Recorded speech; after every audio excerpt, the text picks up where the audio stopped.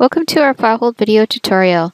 The focus of this presentation is how FileHold integrates with Microsoft Office applications, such as Microsoft Word, Excel, PowerPoint, Visio, and OneNote. The intended audience for this presentation is all users of FileHold.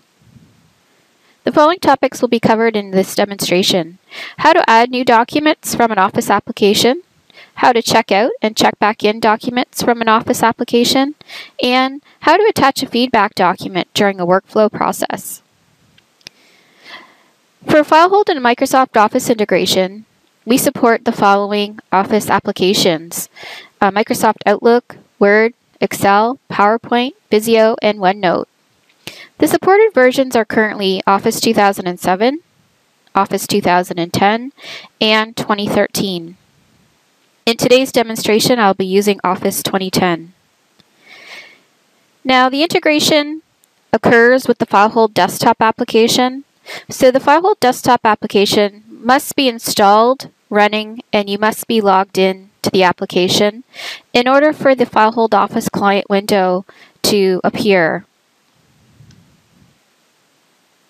So let's get to the live demo.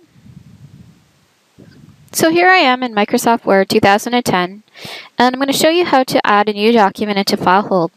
So first you need to create your document, and then we're going to save it.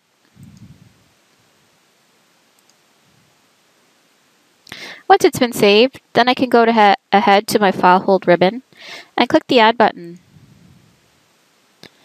Now, this is the FileHold Office client window. And when you add a document through the FileHold Office client window, it's exactly as when you add a document through the FileHold Desktop application, where you need to set the destination folder. So you need to tell FileHold where that document's going to live. And you also need to set the schema and the metadata information for that document.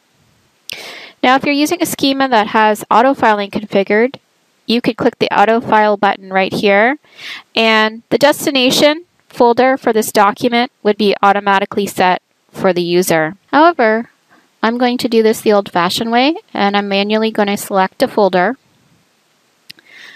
And then I'm going to go ahead and I'm going to select my schema. Now, if you're using database lookups on the schema, you can do that through the FileHold Office client window. So for example, my Bicycle manual schema is hooked up to an external database. So once I click the lookup button, my metadata values are automatically pulled in from that table. So I'm going to close this document. I'm also going to delete the local copy, and then I'm going to click Add. So if I go into the FileHold Desktop application and I go to my recently added folder, here is the document right here.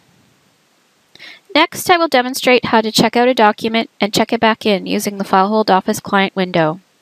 So I'm going to go ahead and I'm going to browse through my document. And I don't know exactly where that document is, so what I'm going to do is I'm actually going to do a search for that document. And I need to find my Word document.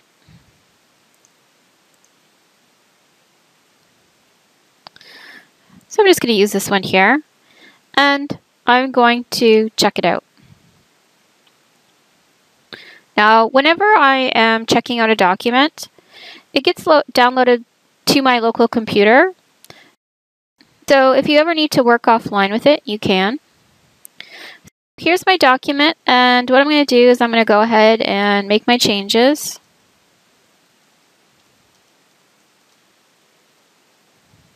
And once I'm done, I'm going to save my changes locally. And then I'm going to go to the FileHold ribbon and check that document in.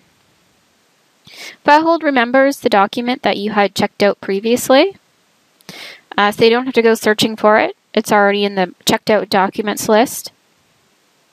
And then once I'm done, maybe I needed to change the metadata at this point.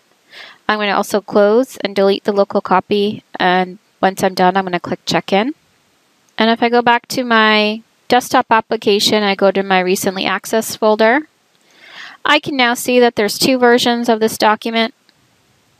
Okay, here's my version 1, here's my version 2. Next, I'm going to show you how to attach a feedback document to a workflow process. A feedback document is a document that provides a response, comments, or markup for the document or documents that are being reviewed or approved in a workflow. So first of all, what I'm going to do is I'm going to go ahead and initiate a workflow on my user guide. So my user guide needs to go out for review before it gets released. So I'm going to go ahead and initiate my manual review workflow. And I already have the template already filled out, so I just need to click OK and my workflow gets initiated. I'm going to go back over to Microsoft Word, and what I'm going to do is I'm going to go ahead and I'm going to grab that document that's associated with the workflow. Here it is right here. So I'm going to show the documents that are a part of that workflow, and here it is right here. So I'm going to go ahead and I'm going to get a copy of this document. Okay, so here's my user guide that needs to be reviewed. I'm going to use the review ribbon inside of Microsoft Word so I can provide comments and track my changes.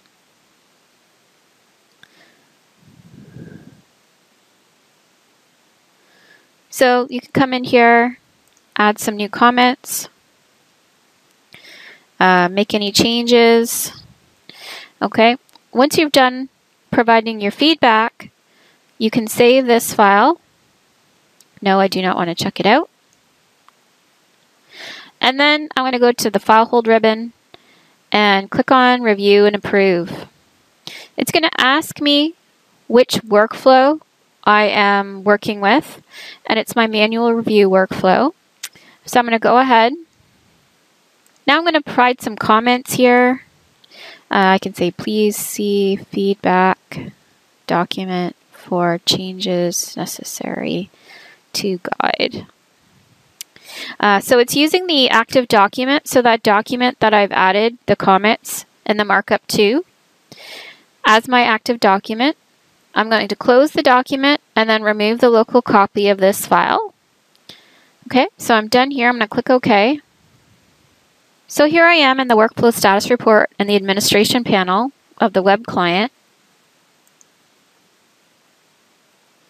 Alright, so here's the document that I just completed reviewing. If I expand this, here are my comments. I can expand this out if necessary.